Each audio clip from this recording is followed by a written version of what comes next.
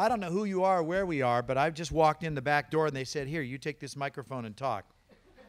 So I'll claim to be John Racanelli, the CEO of the National Aquarium. It is a real pleasure to welcome you all here tonight to our Marjorie Lynn Bank lecture series, which is made possible by the generous support of the Bank family and their wonderful daughter, Marjorie, who was a diver who died before her time, but was a photographer and a true lover of the ocean.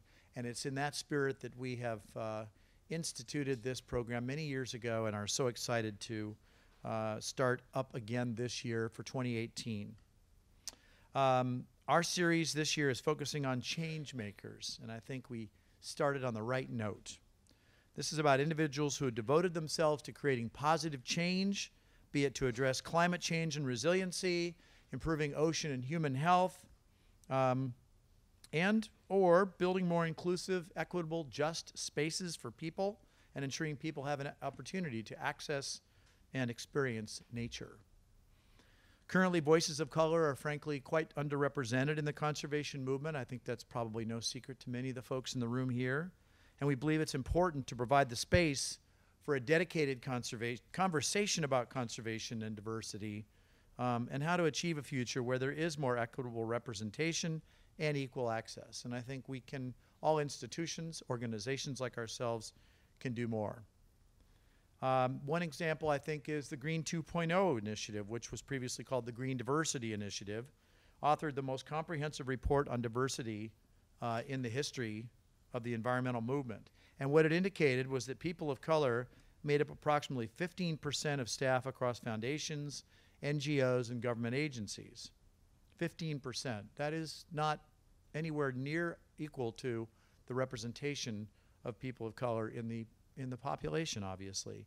Or consider visitation to national parks. In 2011, which is the last year for which data is available, which is part of the problem, a survey of visitors found that about 22% of visitors were people of color, and they make up 37% of our U.S. population. So there's work to do, and these issues really hit home for us here at the Aquarium. Our vision is to change the way humanity cares for our ocean planet.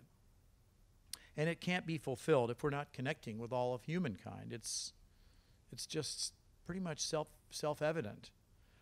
More than half the students we reach here at the National Aquarium with our conservation education programs are from underrepresented communities. We engage them through thoughtfully designed programs like What Lives in the Harbor, which brings Baltimore City middle school students to our campus now to study water quality. With the South Baltimore Community Engagement and Environmental Stewardship Program, we collaborate with the Latino community in Brooklyn and Curtis Bay to overcome environmental injustices that have plagued those neighborhoods for decades. And then in addition to our work in neighborhoods across the city, the Aquarium is committed to providing locals with opportunities to visit for free or reduced admission in those communities that are both underrepresented and also are disadvantaged. And so our Read to Reef book club partnership with the Enoch Pratt Free Library System has been a fabulous way for young people to win their visit to the Aquarium by virtue of their success as a reader. It's a triple bottom line win. So this month, in honor of Black History Month, with the support of our community partners, many of whom are in the room here, we're hosting this evening to shine a light on the work being done to create a just and fair future. A future where all people can access the physical, mental, and spiritual benefits of nature. That is a mission worth fulfilling. I want to start by thanking our community partners for joining us this evening. So we got Black Girls, in fact, let's hear it for each of you. Black Girls Dive.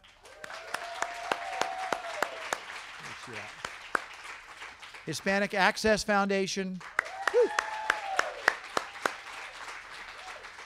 Morgan State University's Patuxent Environmental Aquatic Research Laboratory, Pearl. Pearl. Patterson Park Audubon Center, my hood. And Maryland DNR's Mamie Parker. Well, most importantly, though, I want to thank the person who's going to speak to you in a few moments. Our featured speaker, who is a true trailblazer, and she's going to share her story with us. Let me give you a little bit more information about Dr. Mamie Parker. who I was only lucky enough to meet tonight, but have heard about for a long time and discovered, of course, we have many mutual friends. Former Assistant Director of Fisheries and Habitat Conservation at the U.S. Fish and Wildlife Service. She made history when she was appointed the first African-American regional director of the 13 northeastern states. She's the recipient of numerous awards, including the Presidential Rank Award, the highest honor awarded to government employees, as well as the American Fisheries Society Emmeline Moore Award. And she was also inducted into the Arkansas Outdoor Hall of Fame for her accomplishments, and Arkansas, of course, is her home state. Dr. Parker founded and now runs Mamie Parker and Associates, helping other organizations achieve their vision and stay positive about the future. What an important mission that is, to stay positive about the future. She's a current board member of Brown Advisory and the Chesapeake Conservancy, and she's also served on the boards of directors of the National Wildlife Refuge Association and Defenders of Wildlife. Dr. Parker was awarded a doctoral degree in limnology, which is, I'm sure you all know, the study of lakes and inland waters from University of Wisconsin. Sorry, I almost made a terrible mistake there. Those people across the lake, oh my God. My wife's from Michigan.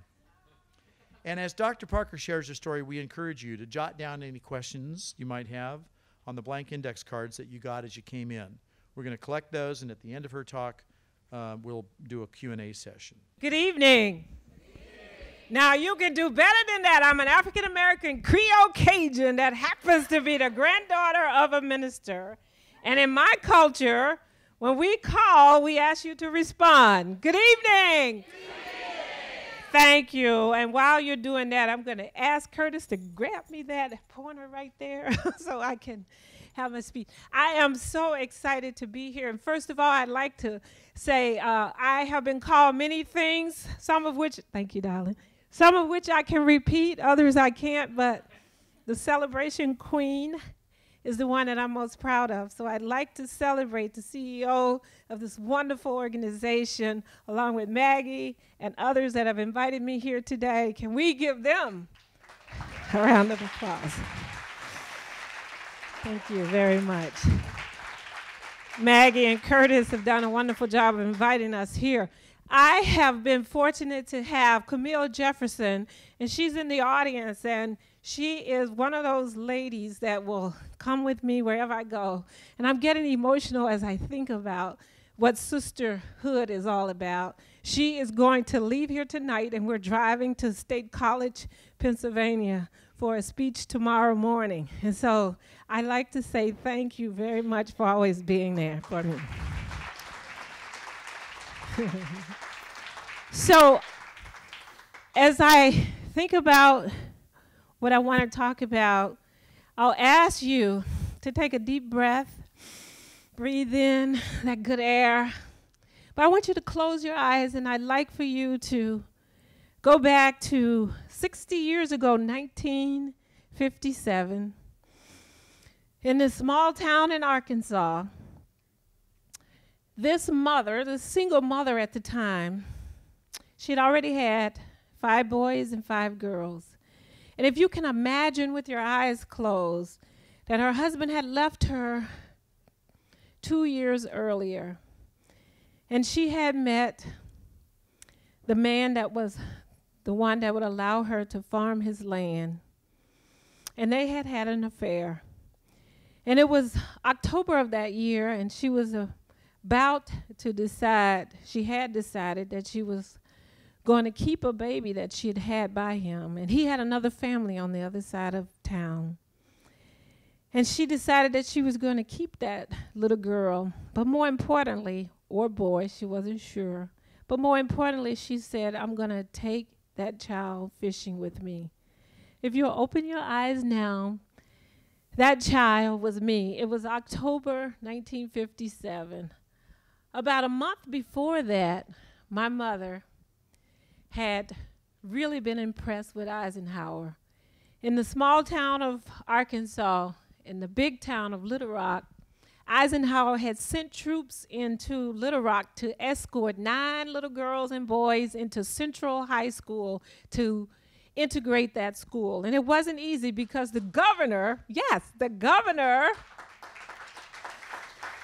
had said that he felt that it was just not the right thing to do for boys and girls of color to join others in that school because it would just create so much chaotic turmoil that it would just be hard for the community to overcome that. But those girls and boys, they had courage. They were inspired. Just like the boys and girls that I've seen over the last week from Florida that have stepped out there. And they've said, we've got to do something about what's going on in our world and help us to do that. My mother was so impressed with the president at the time that she gave me the first lady's name. I was born on his birthday, but I'm glad Mama didn't name me Ike. But she did name me Mamie, and Mamie was the first lady of the country at the time. And then she did take me fishing. And it was on the banks of Bayou Bartholomew in southern Arkansas and Louisiana that I got my start. And so I was asked tonight to tell my story, and sometimes it's kind of hard to do that because there are so many other things that I want to talk about other than myself, but I'll just start by saying this subject, diversity and equity and inclusiveness as well as justice, is certainly something that we all need to have. A conversation about this subject is not easy. We need strategies that are safe to talk about. We need great lessons learned. We need mentors to help. Girls like Nicole Williams, who's out there in the audience, she's looking for a job. So hold up your hand, Nicole, job time. Upward mobility. We need change in the demographics, as you've heard here tonight from our CEO. We need women that are in the struggle, in the environmental field, to find the survival modes that they need. All of us need to find that transformational change, but we have to believe in our own power, that we can do this. Even though, just like this aquarium is a pioneer in ocean conservation, we as pioneers have to be bold. We have to take risks. We have to trust our guts. We have to exceed our expectations. We have to express gratitude, and we have to lead by example. You here tonight, I want to celebrate you all for being here because I know it's not always easy to come out at night to do this, but in your communities, in many cases, I've met some of you. I met a wonderful young lady from Howard County that's doing great things with curriculum in her school. They are leading by example, and we're proud of them. Connecting communities of color with nature. And we shouldn't reinvent the wheel. One of my favorite sayings, if the shoe fits, buy it in every color. So if there are wonderful things going on, we need to figure out, look at those non-traditional partners that are out there doing great things. In the environmental justice field, Ben Wilson in the Washington, D.C. area, working with the National Law Association, telling them about environmental justice. Dudley Edmondson, one of my favorite photographers, doing wonderful things, showcasing people of color in the outdoors. We need to look at the sports. We need to look at health, because that's certainly a connection. We need to look at our faith-based communities to see. And I'm proud to be on the board of Brown Advisory that right down the road there. And when I talk about leading by example, Mike Hankins, when he put me on his board, I thought I'd just be there and sit there quietly. And I was so happy to be there and sit there quietly and get paid to sit there. But he made sure that most meetings at first that I had the chance to sit by him, and he talked about my presence and what it meant to be a pioneer on that board. And so our leaders in the communities is some of those nonverbals that are just as important as the verbal things. It's all about walking the talk. It's all about knowing that it's important. It's all about doing what they're doing at Ben Franklin High School. And I had the privilege of going over there and doing their commencement ceremony and hearing the great partnerships that they have in the community. It's about what you all are doing right here in the Chesapeake diversity work groups. I read all of the time the great connections that you're making in the community. Having served on the board of the Chesapeake Conservancy and doing the Mamie Parker journey in 12 high schools here in the Baltimore community. And that was very difficult for me. And I told Camille, why can't we go to some schools where they don't take my purse and escort me in? And Camille said, girl, come on. She said, nobody wants to go to these schools. You will go and you'll do a wonderful job. And so I'm so grateful that we realize that it is the K through 12 kids that we have to touch first when we talk about conservation careers in academia. It's important for us to know that our internships are important, but it's so important for us to get money for some of the things that, in many cases, other kids don't even think about. They don't have money many times to even for the transportation to get to many of the sites just to do their jobs. It's little things, because when we finally get jobs, many of our parents and many of the people in our community, they need our money to help pay the light bill in some cases. They need us. I had to send money home quite often to help my sisters and family members. But we have to get over that fear and realize that we too can do this, that it's worth it. And it's something that we gotta do. We need to find those resources to help people and encourage people and let them know it's our land, it's our heritage, and it's our legacy. And so tonight, I'm gonna spend about 10 more minutes telling you about my life story, and then we'll sit down and have a rap session. Is that okay? You guys ready for the ride? Here we go. So Nature for All is all about what I call radical collaboration. It's not just collaboration, but it's radical collaboration. It's about doing the hard work. And it's not always going to be easy, but it's the hard work. Avoiding what Dr. Steve Covey talks about when he talks about the 4 cancers of life. And then finally, keep going and growing. And that's important. I mentioned Miss Piggy Parker. That's a picture of her there. That's my mother. All that I am and I hope to be, I owe it to my mother. She introduced me to Mother Earth. My first opportunity to get out there. This is the house that I was born in this cotton field. Never saw a hospital in my life. It was here that my brothers and sisters and I worked this land. And we had protein in our diet that came from the wild game and the fish that we caught in the streams there. But my mother taught me life lessons on the banks of Bayou Bartholomew and Lake Enterprise. And she said something I'd heard Flip Wilson one night on TV, and I repeated him. He said, what you see is what you guys are as old as I am. He said, what you see is what you get. And that was amazing to me, because I said that to my mother, and she said to me, Mamie, in life, if you want to catch that big fish, you got to visualize that fish at the end of that pole. You got to see it to achieve it. You got to believe it. Sowing those seeds. That picture there is what I see when I look at that young man there. He is my great nephew. I see him going fishing, and not for the first time and the only time, but taking other people fishing with him. And hopefully you can see that too. Lake Enterprise, Bayou Bartholomew, right here, the power of nature. And the reason I call it that is because 75% of the girls in my 9th grade class, unfortunately, at the time, it may be okay now, but they were pregnant in the 9th grade. And one of the reasons that I got lucky was because I was out fishing right there in Lake Enterprise. And so now I tell everybody, had I not been fishing, I would have been kissing. The power of nature will help a lot of young men and women, stay ahead. My mother taught me all that she knew with an 8th grade education. But there was a sense of shame there for me, because again, my father, he never owned me.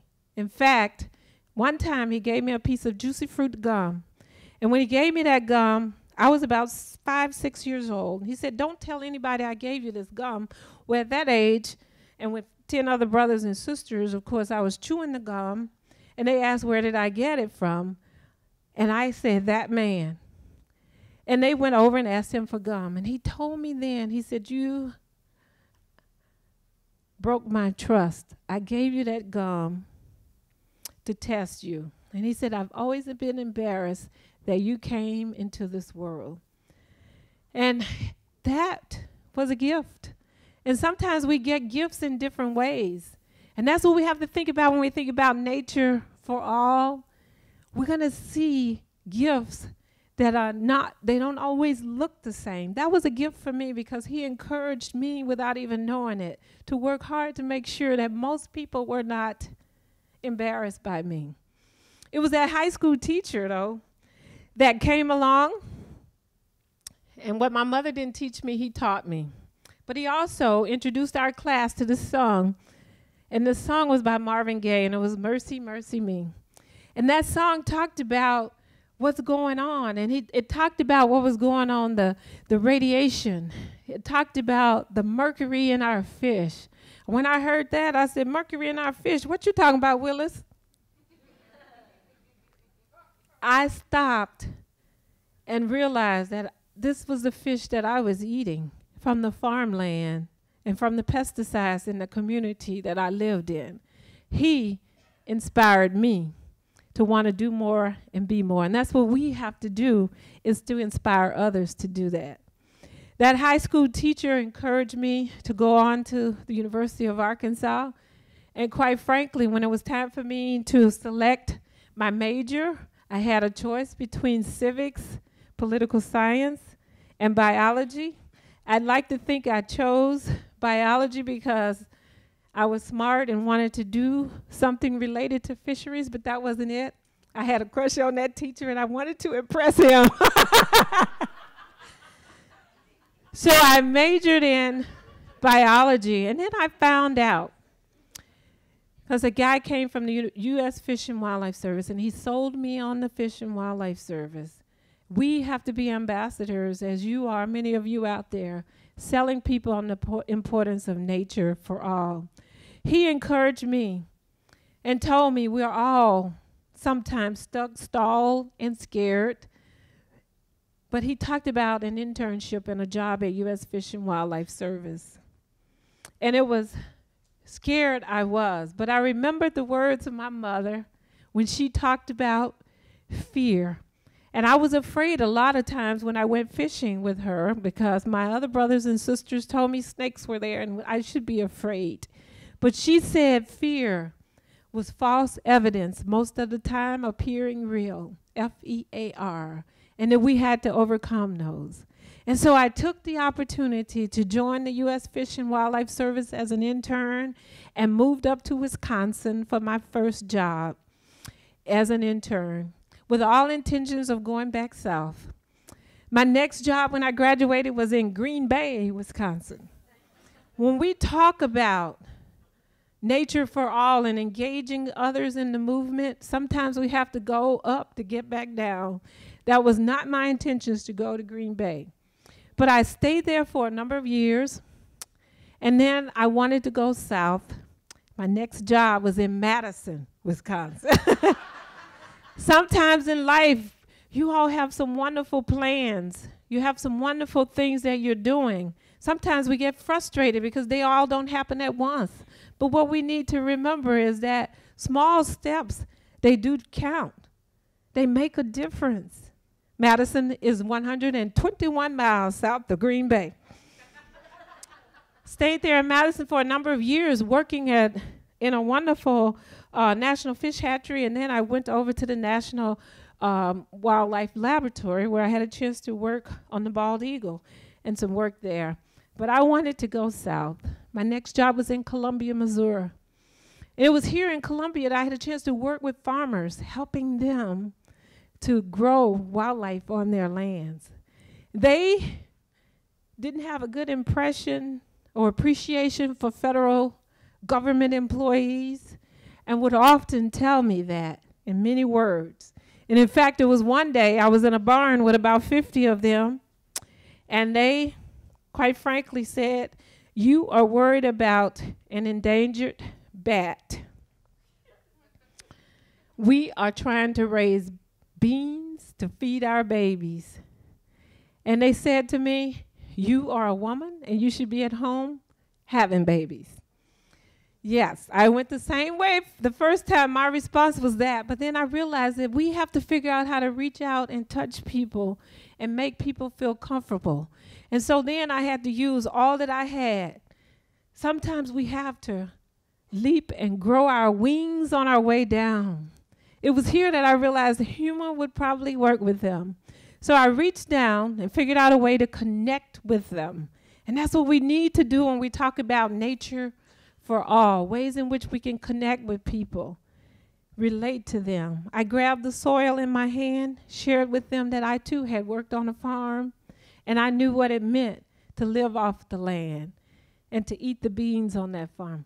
But the other thing I did, when I reached down to grab it, my wig fell off. I got up laughing. They laughed too. Humor sometimes makes a difference, makes people feel better. And that seemed to have worked at that time. That job was really great, but I wanted to go south. My next job was in Minneapolis, Minnesota, working in the Great Lakes. It was a wonderful experience. Again, sometimes we fall down, but we get up. We fall down, but we get up, for winners or losers that fall down but get back up again and again and again. The job in Minnesota was not one that I had chosen. It was one that was chosen for me. But I learned this from one of my favorite guys, General Colin Powell. They say he lives in my neighborhood somewhere in Northern Virginia. I've been going to garage sales looking for him. I haven't found him yet, but General Powell has some wonderful things in his Powell's principles. And those things, they work so well when we talk about connecting kids to nature, when we talk about nature for all. Because sometimes we're going to get frustrated, but what he says is get mad and get over it. Get mad and get over it. Look at your neighbor now and tell him, get mad and get over it. Challenging. We need to do this simply because we have all of these things that are going on in life and in our community that we need. And I see some as challenges. I see some as opportunities. Changing demographics does not have to be a challenge. It can certainly be an opportunity. Radical collaboration. My homeboy from Arkansas, he tells you what those things are. I don't have to talk about them all, but the one I want to talk about is the one that my mother talked to me about quite often, is the word listen. And she says it has the same letters as the word silent in it. Radical collaboration, bringing everybody into nature, requires us to do a lot of things, but listening is one of the major ones. We have to swing high to address all these conservation issues. Focus on the extraordinary results. Sometimes it's that one thing that will make the big difference. And that's from Keller Williams, the one who, he's written this book that's called The One Thing, one of my favorite books that I recently read. Look at the one thing. Don't get overwhelmed by trying to do everything. That's important. And then here's one. These are all things that we should consider in our ways when we're trying to reach out to communities of colors and not just to each other. He talks about avoiding those 4 C's: criticizing, complaining, negatively competing, and negatively comparing. It's important for us to do that. This was a hard one for me. When I first got in the conservation movement, when I first started working at U.S. Fish and Wildlife Service, I continued to compare myself to others. And what I learned from that, Dr. Covey says either you're bringing yourself up or bringing yourself down, bringing someone else down or putting them up. And so we have to be careful about that. Climate change. This is one that we know all these things that are going on and why it's important for us to really work hard to bring everyone into the movement. And what I've noticed in most of the work that I've had a chance to do throughout the country, these are the issues that really resonates with my cousin Marcus in Chicago. He gets it. When I started talking about less habitat for this one or riparian corridors that do this, cousin Marcus said, maybe I don't know what you're talking about. But when I tell him we're going to have higher temperatures and more fires in California, he understands that. And he asked me, what are we doing this year for Earth Day?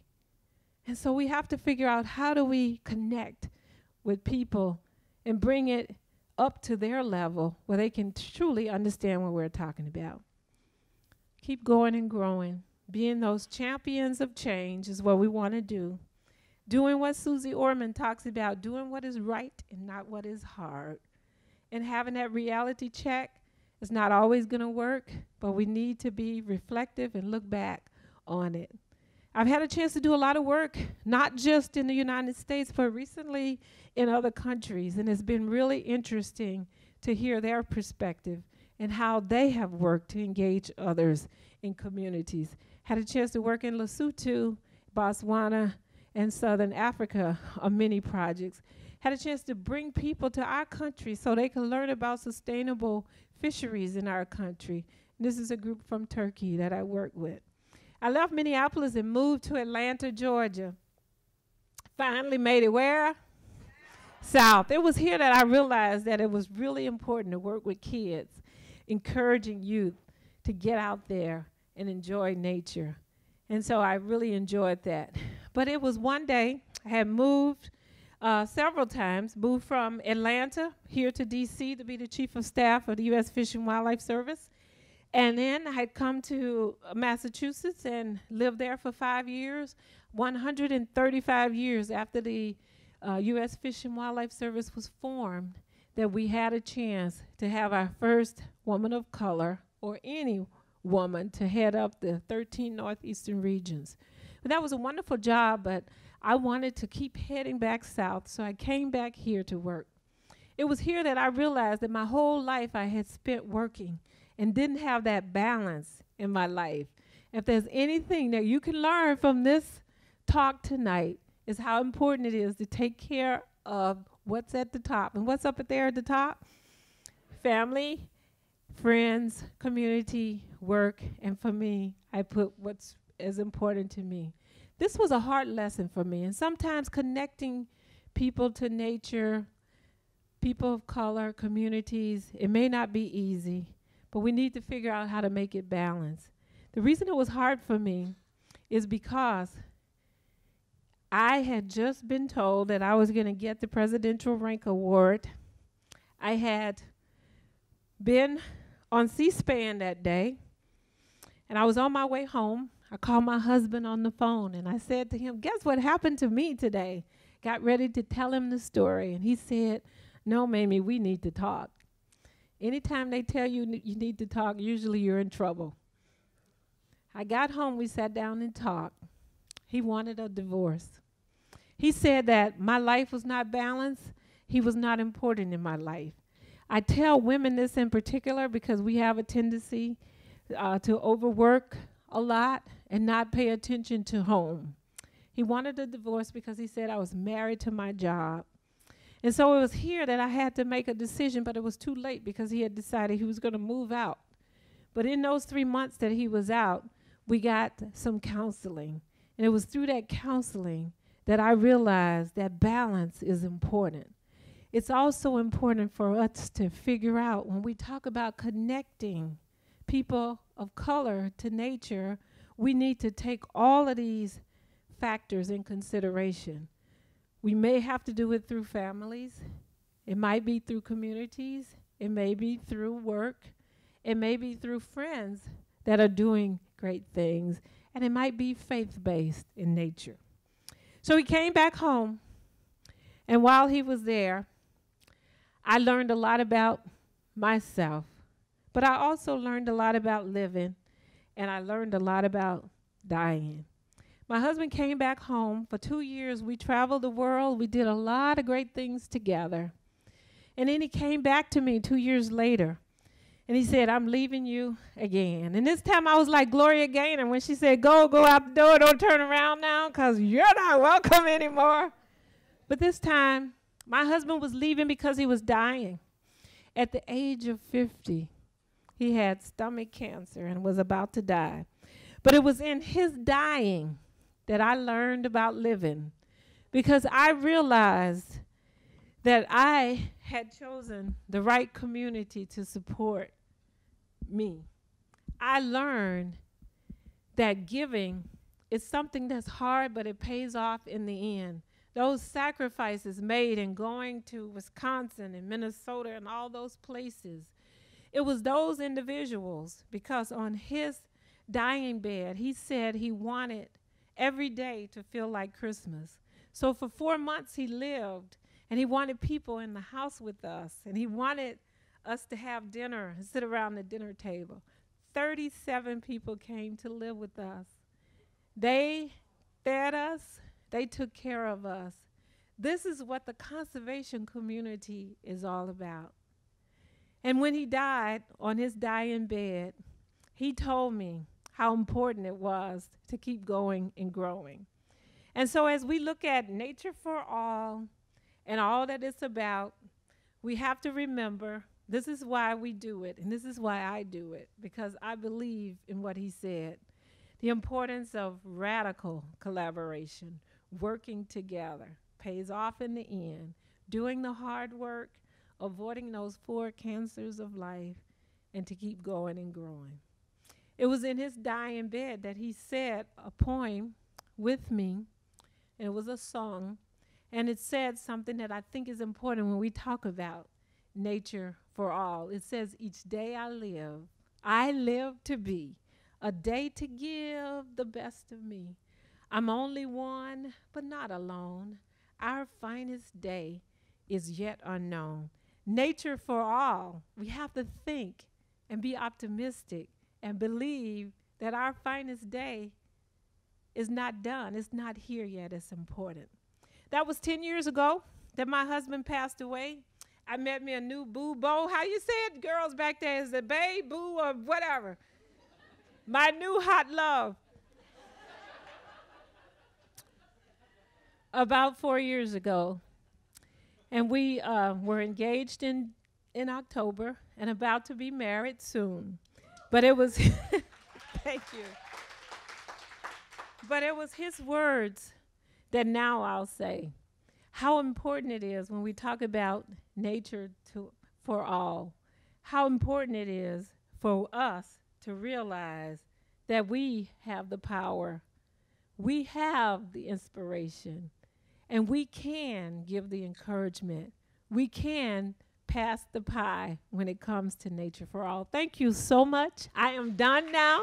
I appreciate your time and your attention. Thank you. Well, here's a couple of questions that I got here, Dr. Parker, that I'd love to pose to you. And this first one is an interesting one. And I think we may have heard some of this just now, but what is your vision for a diverse, inclusive, equitable, and just environmental and conservation field? What would it take to get there? So I dream of a world where in the conservation community, again, we're not saying we gotta do it, but it's something that we embrace and want to do, and that we look for the benefits of it and not see it as something tiring, but something that's going to be exciting about it. I look at an example of that tonight when I said, where's the music? You know, I said, we like music. Let's put some music on. So something as simple as that. I dream of a world where people know that when people of color come into the movement, come into the conservation community, that there's going to be actual value added. And that any of the resources that we have and that we commit to the effort, that they're actually resources that are well worth the investment. My mother, when I was fishing, when I talked about, she's saying no deposit, no return, there's going to be such a great investment when we see that. I dream of kids, kindergarten through 12th grade, having not just seen teachers in their classrooms that talk about the environment, but seeing teachers of color, seeing mentors of color, seeing role models that are there for them. I see teachers feeling that they have made the right investment in the kids in college. I see environmental education programs in many of the schools that don't have them now. On boards, I cannot wait. There's no pleasure in saying you're the first anything, because that's not successful in my considered opinion. It's successful when there are many more of us there. So I dream of a world where there are boards, because that's when many of the decisions are made, and that's where the resources are committed. Have people of color there from a variety of organizations, and not just in the environmental world, but in other communities as well. That is a beautiful dream, and I think it's a dream that's well worth making reality. Here's one, I think more of an individual question from somebody. What can an individual do to help encourage communities to experience the outdoors and to help make nature more accessible to everyone? Well, I think one of the ways that we can encourage others is for people to see others that are there, and also really dispel the myth of fear and make them feel a lot more comfortable when they're in the outdoors. For me, it wasn't easy being outdoors by myself in the South. In fact, I was encouraged not to go out there a lot by myself, and there were reasons for women and minorities to be outside. So having people understand the fact that, that we have to, again, I talked about it earlier, overcoming that fear. So showing people that are outside already, and that it's okay, and that it's a positive experience when they get there. The music industry, the rappers, having them talk about the environment. I love it when I hear Black Eyed Peas and they're singing about the outdoors. I love it when I hear The Weeknd talking about it, or the Hip Hop Caucus talking about how important it is to really protect ourselves from pollution. Those types of things are important. So I think finding other people in other industries that can share that message with people of color, to let them know that it's okay, and there's a reason why we need to be the one that are fighting for that.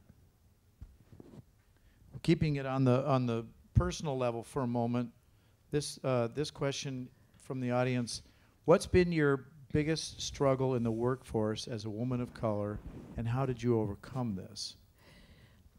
I think one of the bigger struggles for me was certainly always feeling that I had to validate my presence. Whether or not it was someone else making me feel that way or me feeling that way myself. The inner child in me always felt like I didn't belong. And so understanding that and then overcoming it when it actually happened. I remember my first job in Washington when I went in there to be the chief of staff and in the Fish and Wildlife Service. And it was two things that happened that was really, really amazing to me. Number one, the janitors kept coming into the office, peeping in there, and I kept saying, what's going on here? So finally, I said, am I the freak of the week or what? And they said to me, no, this one lady, she said, I've been in this building for 40 years. And she said, I've never seen a person of color in this room except to empty this waste can. And she said, and so there's a sense of pride here to see you in that place. And I think that happens a lot. It was these ladies, too, that came to my rescue one day when I was in the bathroom crying. And I was crying because I had one of those experiences where I got tired of being the one that explained to people all of the time that I was supposed to be there. I walked in my office, and the lawyer came in, and there were 3 of us standing there. And she said to the first one, hello, Mamie, welcome. We're so happy to have you. And that was my secretary, and she said, no, I'm not Mamie. She said, but I'm happy to be here. She had come with me from my last job. So then she turned to the biologist, and she said, hi, Mamie. And the biologist played along with it, and she's like, I'm not Mamie, but I'm not going to tell you which one is Mamie. She played with her. So then she went to the third person, and by then she had turned really, really embarrassed by the fact that there was, in her mind, there was an assumption that all of these other ladies were the ones that was actually there as the chief of staff and not me, because it was so unusual to see someone in a position like that. Now, I helped her feel more comfortable about that by telling her that the good news is that some way after 20 years of working for Fish and Wildlife Service, I was not known as the Black Mamie Parker. So that was really good too. So yeah, so you know, those kinds of experiences of really feeling not that I don't belong. And again, I don't say they're all because of someone else. Sometimes they were because of my own feelings. And that's when I was appreciative of some of the men in my life, some of the white men in my life that said, you belong here, you're going to be here, and we're going to make sure that you do well here. Well, let me follow on to that, too, because there's a very good question that someone has written here on this subject, but from the other perspective. How do you cope with the responsibility of bringing fellow people of color upward with you? I don't see it as coping. I see it as Mary McLeod Bethune said, lift as we climb. It's a responsibility to pay it forward. It's not something that I view as something negative, but something positive, something that must be done. I'm very careful. I don't bring everybody along with me. They need to have their act together, and they need to make sure they need to make sure I have my act together, right? So you have your act together. So we've got a unanimous decision on that. Thank you. So I see it as a responsibility, for sure, but I don't see it as a burden. I see it as an opportunity to expose people that are doing really well to come in and do great things. The challenge is to find people that really want to do it. That's the challenge right there, is people that have a choice to go in somewhere and be comfortable where they are in their environment, or to come to be a pioneer. A pioneer is a very lonesome place to be, right? It's very lonesome, no matter where you are. If you think about the Western movies and the pioneers, it was very lonesome. So to have people willing to make that sacrifice has been a challenge. Well, there is that saying, too, that they're usually the ones with the arrows in their butt. And that's a good point. Maybe it's their back. I don't know. Somewhere back there. Well, speaking of right, speaking of pioneers, and I think I know the source of this one, where should young women of color look for inspiration in the conservation community or otherwise? Well, I think that young women, and women too, are finally figuring out that we need our own caucuses. And there's nothing like an affinity group. So it's finding and sometimes creating affinity groups where we can be in a safe place where there are other women that are there.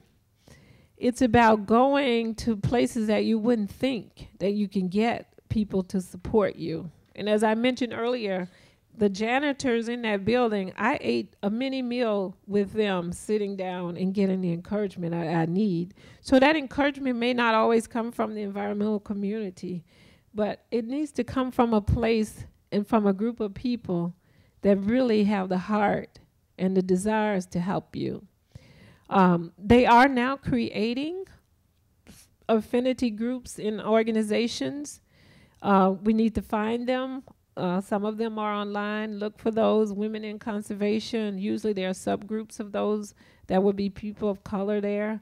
The Outdoor Afro organization, I think, is a good one that people are now talking about, that's really trying hard to work with women of color, all people of color, to get outdoors. So finding those organizations that are already established and looking for others to establish yourselves. I think that's important. Bringing people together so that we have the more strength to accomplish what we need to do. Mm-hmm.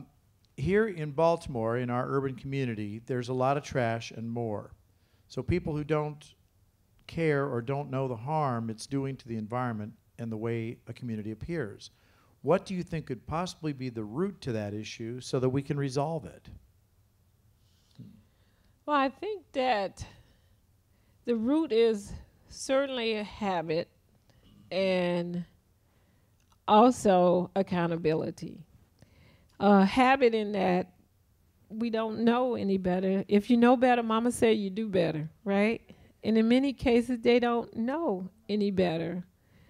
They don't know the source of that. They don't know, in many cases, what that means for the environment. But more importantly, they don't know how to connect that back to themselves. And I think that if we could figure out a way to continue, because you all are doing a lot of that in this community when you talk about, I look at when I drink water or when I use the bathroom and I see where that water is going. I have a proud moment when I even see that in Northern Virginia, too, you know, where it talks about this is headed to the bay. So more outreach is important. Unfortunately, we don't have the resources to do it. We need to make that a priority as we're making other conservation issues a priority. That's usually at the bottom of the list when we talk about urban communities. I happen to serve as a commissioner. The governor just appointed me as a commissioner of the Virginia Game and Inland Fisheries. And when we talk about resources, the last thing that we talk about are resources for outreach. On the Nature Conservancy, on their board, the Virginia chapter, there's a tug of war. When we talk about environmental outreach and education, they talk about what about these pristine areas that we'd like to preserve so that we can be out there by ourselves. So figuring out how to make this a priority I think is important. Well, here's one this is a tough one, but I think it's one we should ask. What would you say to the environmental justice community, tired of fighting and advocating for their rights just to live in their community when there seems to be no hope? Well, I would say look on others and be renewed and inspired. I can imagine that Rosa Parks was tired. When I read Lincoln's story, I know he was tired. When I think about MLK and I see in the museums where he walked and his shoes were all worn, and my family just had our family reunion in Alabama, and we walked across that bridge, and I think about, would I have done that? I know that they were tired, but I say in the environmental justice community, we can't give up. We just can't stop. And what I learned, I read a lot of books about successful people, and John Maxwell has a book that talks about the 15 things that successful people do. And what he says in that book, he says most of those people that are successful, it was like the last 5 days that whatever they were doing, they were able to overcome. The last 5 days before they were ready to quit, that they were able to overcome whatever they were dealing with to push them to the top. And so I just like to say, you know, while we all get tired, take a break and rest, particularly think about your family and others. But I just encourage them not to quit. And sometimes it's really hard because you're doing the same thing over and over and over again. And I know that might be difficult. But usually when that happens to me, there's one individual that will come up to me and say to me, you know, you inspired me. 15 years ago, there's a gentleman in the audience that just told me that from Maryland DNR, Mr. Rogers. 15 years ago, it was something that I said, and that inspires me to get in my car tonight and drive to Penn State. So I say, keep going and keep growing, even though it's tiresome sometimes. That's beautifully said. I think you're so right. Mm-hmm. Well, here's one that's inevitable but it's not politics. It's just straightforward question here. What is your perspective and strategy for dealing with the current administration's focus on budget cuts to natural resource agencies? Well, I've had that experience working. Actually, I worked for five different directors, directly for 5 different directors of the U.S. Fish and Wildlife Service, and they were from different political persuasions. And what I realized is that in many cases, I repackaged those ideas that I had and just changed them a little bit. For example, working with farmers in Missouri, we changed that and called that cooperative conservation. But basically it was the Partners for Fish and Wildlife, the private lands program where we were restoring wetlands. So figuring out a way to repackage many of our ideas seemed to work.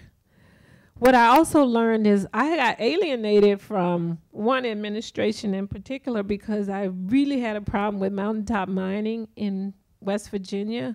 And it was just hard for me to go out there and see them cutting the tops of the mountains off and all of the sediments running down into streams. And that was hard, John. And so I spoke my piece and I got kicked out of the room. And so sometimes you have to say, fight your best fight, try to win. But if you don't win that one, get back in the ring and try to fight it again, you know, and just keep fighting. So I'm going to win some and you're going to lose some. It's frustrating to see some of the things that I've seen already with NEPA, how they're really trying very hard to really reduce all of the regulations that have been put in place to protect the environment. It's hard to really understand how we can continue to not have leaders in positions that can really make decisions. How it's hard for me to see my fellow colleagues at U.S. Fish and Wildlife Service and other places, and their morale is awfully low at this time. It's really, really hard to watch them and knowing that, you know, that life is tough for them. But what I do know is that things come and they go. And sometimes you need to be in the game and stay in the game. And over time, you know, you'll have your chance. And other times, you just have to grit your teeth and keep on moving. I don't think we could end it on a better note than that. I think I will tell a very brief story of my own. I had the good fortune to go to Egypt just a few months ago. We stayed with an Egyptian family there, and they were really smart people, good, wonderful people. And you know, at a certain point, we got to talking about politics, and I said to our Egyptian host, you know, well, we feel bad about some of the steps our country's been taking towards Muslim people, and you know, some of the exclusionary, you know, behaviors and all the changes going on in the immigration policies, and you know, I apologize. And he said, well, you don't need to apologize. He said, your system is solid enough that you can outlive bad leaders. He said, we've been dealing with this stuff for 3,000 years. Yeah. And he said, and the last guy was in for 30 years. So he said, show a little backbone. These things do change, and they do change for the better. And it was encouraging to hear that from a person from a country that has not had an easy time and went through the Arab Spring and started it there and dealt with, you know, Mubarak, who was not probably the best leader they ever had. And yeah. Well, I think about it. In this country, what's positive about it? And I've been called Pollyanna. But I think about when we talk about the black women and how they've really shown what they can do in an election in Alabama and what they've done. Right. What they've done in Virginia to come out and get people to vote. So if you think about, sometimes it takes us to go down again. Like I said, you go to Madison and back up to Green Bay. You know, you have to go down to get back up. And so I'm inspired by that. And that's a group of women, too, that really has helped me embrace conservation into the African-American community, the Black Women's Agenda. There's a group of 100,000 women, and they meet, a large group of them, doing the Black Caucus every year. And now we have them doing workshops for girls, and they are wild STEM workshops where they were talking about STEM, and we came in and we said, let's do some wild STEM. So we bring in wildlife. We bring in all types of animals into the Hilton Hotel, and these ladies These ladies, they come in there with their jewelry on and their mink coats and all of that, but they seem to really enjoy seeing conservation and having some awareness of how they can do better. We do simple things like give them the 5 things that they can do to help. When brushing their teeth, turn the water off when you're brushing. Things like that have really been helpful. So I'm encouraged. I'm really saddened by a lot that's going on in this country. It's really divided, and that bothers me. I haven't seen a lot of what I've seen since I left Arkansas in the 1980s. But again, it's a certain group of the people that are rising up that's inspiring to me. Mm-hmm. Well, I like, among the many things you said tonight, I loved your way of taking apart the word fear, false evidence appearing real. And there's the key. The last question here was, would you please be a speaker for our program? And this person's left their phone number for you, Dr. Parker. So I'll give you that one. Join me in thanking Dr. Mamie Parker for a fantastic talk. Thank you very much. Thank you.